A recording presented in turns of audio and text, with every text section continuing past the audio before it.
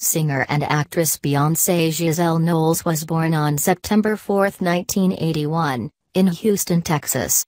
She started singing at an early age, competing in local talent shows and winning many of these events by impressing audiences with her singing and dancing abilities. Teaming up with her cousin, Kelly Rowland, and two classmates, Beyonce formed an all-female singing group.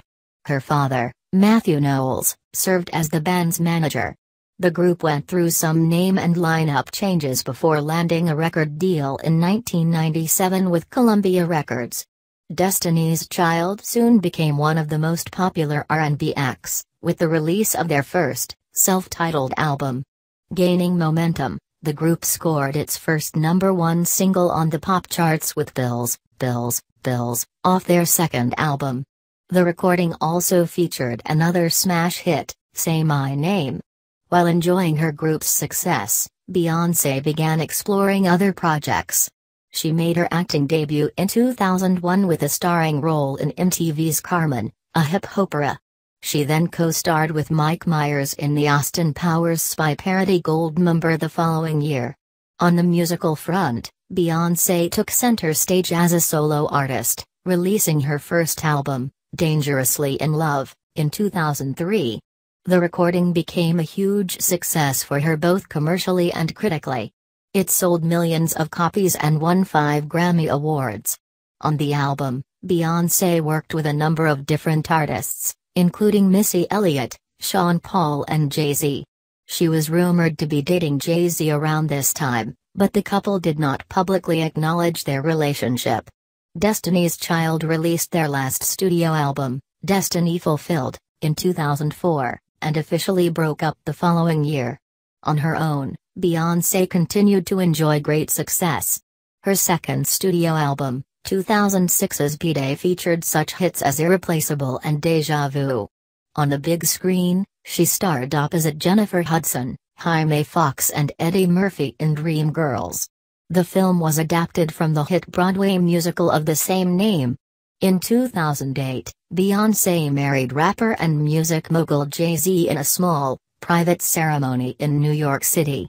Among the guests cited at the wedding were Beyonce's mother Tina Knowles, her father and manager Matthew, her sister Solange, Destiny's Child members Kelly Rowland and Michelle Williams, and friend Gwyneth Paltrow.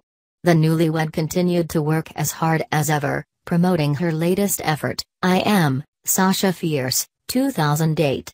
Beyonce scored 2 big hits off the album, Single Ladies, Put a Ring on It, and If I Were a Boy.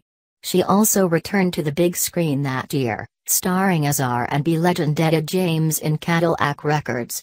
The following January, Beyonce sang James' trademark song, At Last, for President Barack Obama and First Lady Michelle Obama at his inaugural ball. In addition to acting and performing, Beyonce ran a clothing line called House of Duran with her mother.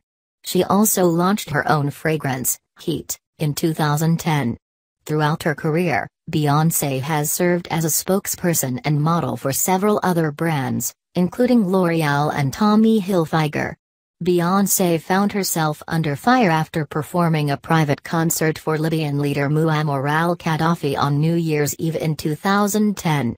She later donated her fee from the event to help victims of the Haitian earthquake.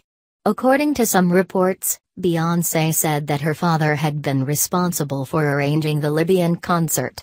She decided to drop her father as her manager in March 2011.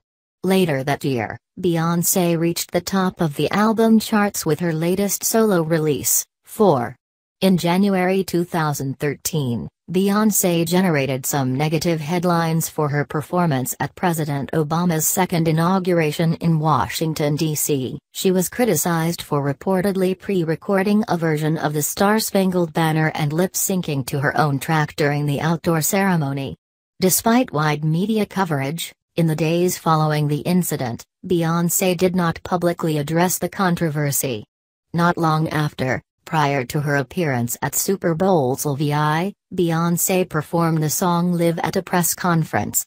She explained to reporters that she had used a backing track at the inauguration, adding that she would absolutely be singing live at the NFL's biggest event of the year, according to the Huffington Post.